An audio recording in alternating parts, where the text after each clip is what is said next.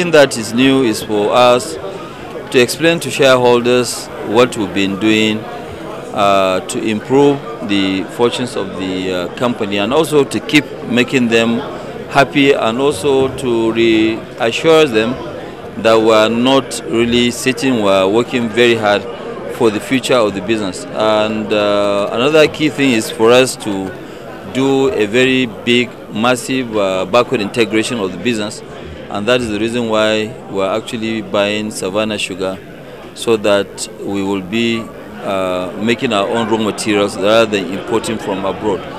Well, the expansion project that we are trying to do, is actually, to grow about 1 million tons over a period of time. Rather than importing the raw sugar, which we cannot control the prices of our raw material, we decided that it is much better. We'll provide more jobs, we'll add more value, because we'll be making our own raw material rather than buying from somebody else.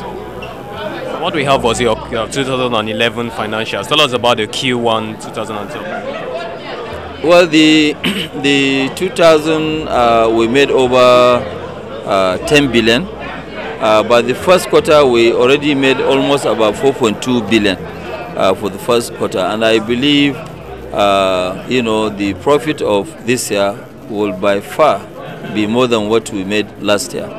So that is the key aspect of it. Thank you.